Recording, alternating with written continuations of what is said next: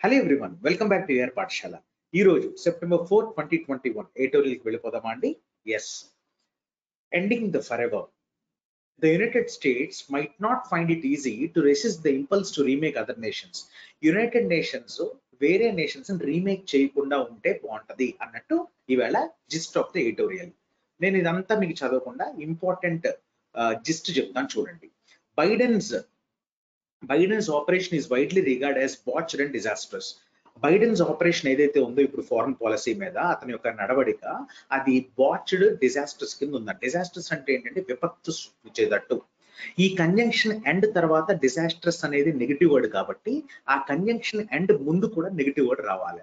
So బాచ్డ్ అంటే ఏంటంటే ఒక ఫెయిల్యూర్. ఓకేనా అండి, ఒక ఫెయిల్యూర్ కింద తీసుకోవచ్చు. అంటే బైడెన్ యొక్క నడవడిక ఆపరేషన్ ఏదైతే ఉందో ఇప్పుడు ఆఫ్ఘనిస్తాన్ మీద లేకపోతే వేరే కంట్రీస్ మీద అది బాచ్డ్ గా డిజాస్టర్స్ గా ఉందని చెప్తున్నాడు. Even the survey shows a lot of disapproval on foreign policy. Survey కూడా ఏమవుతుందంటే 56% of the surveyed individuals డిసప్రూవ్డ్ of his performance. 56% disapprove చేస్తే ఇంకేముంది, అయిపోయా. నెక్స్ట్ ఇక్కడ చూస్తే there is a question of weather a new era of US non ఇంటర్వెన్షనిజం exist. అంటే ఒక US intervention అంటే ఏంటంటే, ముందుగా ఇంటర్వెన్షన్ అంటే ఏంటంటే జోక్యం చేసుకోవడం. యుఎస్ జోక్యం చేసుకోకుండా ఉండే ఒక కొత్త యుగం అనేది వస్తుందా రాదు అనే దాని మీద, వస్తుందో రాదా అనే దాని మీద ఇంకా క్వశ్చన్ ఉంది అంటే, ఆ డౌట్ ఇంకా ఉంది అంటే యుఎస్ వాళ్ళు మెయిన్ ఏంటంటేనంటే అమెరికా వాళ్ళు వేరే వాళ్ళ మీద ఇంటర్వెన్షన్ ఎక్కువ ఉంటుంది, జోక్యం ఎక్కువ ఉంటుంది. సో జోక్యాన్ని మనం ఇంగ్లీష్ లో ఇంటర్వెన్షన్ అంటాం అనమాట. ఇంటర్వెన్షనిజం అనేది ఒక నౌన్, ఎందుకంటే దీని చివర ఐఎస్ఎం అనేది ఉంది కాబట్టి. ఓకేనా అండి. నెక్స్ట్ అమ్మ, the US has a rich history of shaping or toppling to reign governments అంటే యుఎస్ అనేది మంచి హిస్టరీ ఉంది, దీనికి ఒక చరిత్ర ఏంటంటే అందరి ఈ విషయాల్లో మిడిల్ అవుతుంది. మిడిల్ అంటే ఇంటర్ఫియర్ అవడం అని, మిడిలింగ్, ఇంటర్ఫియరింగ్, ఇది చాలా చాలా ఇంపార్టెంట్ అండి, రాసుకోండి. In foreign governments like north America, Iran, Indonesia, Italy, Philippines, Japan అన్నిటి మీద ఇది మరి జోక్యం చేసుకోవడం, వాళ్ళ యొక్క నడవడిక మీద, వాళ్ళ మూవ్మెంట్స్ మీద జోక్యం చేసుకోవడం అనేది చరిత్ర నుంచి ఇప్పుడు దాకా ఉంటూనే ఉంది అని.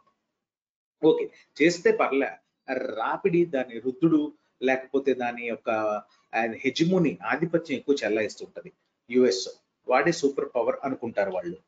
Now but in America historically the clarion call అనేది ఇప్పుడు దాకా ఎస్ఎస్సి సిజిఎల్లో కొన్ని వందల సార్లు వచ్చిందని. క్లారియన్ కాల్ అంటే ఎ call which is strongly expressed are firmly expressed అండి. ఇది చాలా చాలా చాలా చాలా ముఖ్యమైన ఒక ఇడియం అన్నమాట, జాతీయాలు అంటాం. ఎస్ఐ వాళ్ళు కూడా దీన్ని గమనించాలి. Historically the clarion call for nativist populism. Nativist populism అంటే ఆర్డినరీ పీపుల్ కి ఏదైతే నువ్వు చేసే అపీల్ ఉంటుందో, ఏదైతే సహాయం ఉంటుందో దాన్ని పాపులిజం అంటాం. ఆ నేటివిస్ట్ పాపులిజం మీద మరి with it is co-terminus with, or it is always coexisted to an extent with the temptation to meddle abroad అంటే మరి ఫారెన్ కంట్రీస్ ఏవైతే ఉన్నాయో ఆ టెంప్టేషన్ అనేది, ఆ జోక్యం చేసుకున్న టెంప్టేషన్ అనేది, ప్లస్ ఇంకోటి ఏంటంటే the clarion call for nativist populism అంటే strong expression for nativist populism అంటే వాళ్ళకి, అమెరికా వాళ్ళకి హెల్ప్ చేయాలని ఒక స్ట్రాంగ్ ఎక్స్ప్రెషన్ ఒకటి, వేరే కంట్రీస్ తో జోక్యం చేసుకోవాలనేది రెండు co-terminus గా ఉన్నాయి, ఒకదానికొకటి లింకప్ అయి ఉన్నాయి, చరిత్ర నుంచి జరుగుతూనే ఉందని చెప్తున్నాడు ఈ 4 lines. The impulses of the Biden administration May therefore only lead to a temporary lull in this disturbing trend. So ఇప్పుడు అతని నడవడికి ఏదైతే ఉందో జో బైడెన్ ది, అది టెంపరీగా డల్ చేస్తోంది, వీకెన్ చేస్తోంది అని చెప్తున్నాడు. వీకెన్ ఆర్ డల్ అన్న ఒకటే. సో ఈవేళ ఎడిటోరియల్లో వచ్చిన వర్డ్స్ ఒకసారి చెప్తాను చూడండి. బాచ్డ్ అంటే ఏంటంటే ఫెయిల్యూర్, నష్టం కలిగించేది. ఎస్చ్యూ అంటే పక్కన వాళ్ళని అవాయిడ్ చేయడం అనమాట, అవాయిడ్. చ్యూ అంటే నువ్వు నవిలిన దాన్ని తూ అని ఊసేస్తున్నావు, అంటే పక్కనే అవాయిడ్ చేస్తున్నావు. శాన్స్ బూట్స్ అంటే వితౌట్ బూట్స్, చెప్పులు లేకుండా, బూట్లు లేకుండా వెళ్ళేదాన్ని శాన్స్ బూట్స్ అంటాం. అంటే బూట్స్ అని ఒక వర్డ్ వచ్చేది దాంట్లో, శాన్స్ అంటే వితౌట్ అని ఇంగ్లీష్ లో. పుల్ అవుట్ అంటే ఫర్ ఎగ్జాంపుల్ ఇప్పుడు ఆఫ్ఘనిస్తాన్ నుంచి అమెరికన్ ట్రూప్స్ పుల్ అవుట్ చేస్తున్నారు. సో పుల్ అవుట్ చేస్తున్నారు కాబట్టి ఇది ఒక నౌన్ కింద వాడొచ్చు, ఈ హైఫన్ తీసేస్తే ఫ్రేజల్ వర్బ్ కింద కూడా వాడుకోవచ్చు. ఇప్పుడు నేను దీన్ని ఒక సెంటెన్స్ యూసేజ్ చెప్తాను చూడండి. Americans are pulling out there troops from Afghanistan. Pulling out అంటే విత్డ్రాయింగ్ అనమాట. విత్డ్రాయింగ్ అంటే వదిలేసేటట్టు, విత్డ్రాయింగ్. టాప్లింగ్ అంటే ఏంటంటే నరికేయడం లేకపోతే ఓవర్ టర్న్ పడేయడం, కూల్ చేయడం అని. టాప్లింగ్ అంటే కూల్ చేయడం, కూల్ చేయడం, కూల్ చేయడం. అమెరికా ఈజ్ టాప్లింగ్, లేకపోతే America has had a habit of toppling the foreign policies of other countries. అది గుర్తుపెట్టుకోండి. క్లాండస్టైన్ అంటే ఏంటంటే సీక్రెట్ అమ్మ, రహస్యంగా చేసేదాన్ని క్లాండస్టైన్ అంటాం. సో అమెరికా చాలా అఫైర్స్ క్లాండస్టైన్ గా చేస్తూ ఉంటుంది వేరే కంట్రీస్ తో. ఓకేనా అండి? దీన్నే మనం సీక్రెట్ అంటాం. దీనికి ఇంకొక బ్యూటిఫుల్ వర్డ్ ఉందండి. అదేంటి అంటే సీక్రెట్, క్లాండస్టైన్, ఇంకోటి సరప్టీషియస్. ఇది మొన్న ఒక ఎస్ఐ ఎగ్జామ్ లో అడగడం జరిగింది. SI 2018 తెలంగాణ ఎగ్జామ్ లో ఇది అడగడం జరిగిందండి.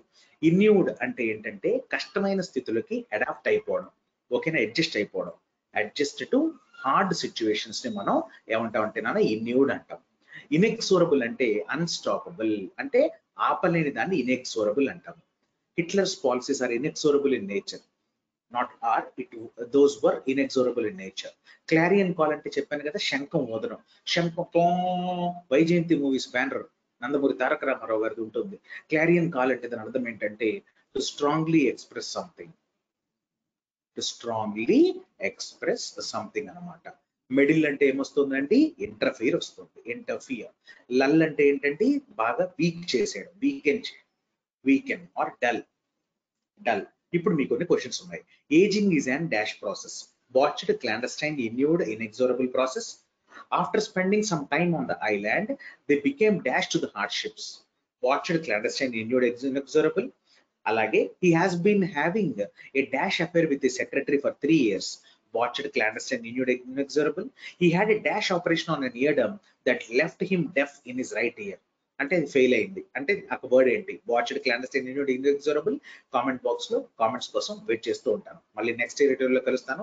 అంతవరకు సెలవు. బై.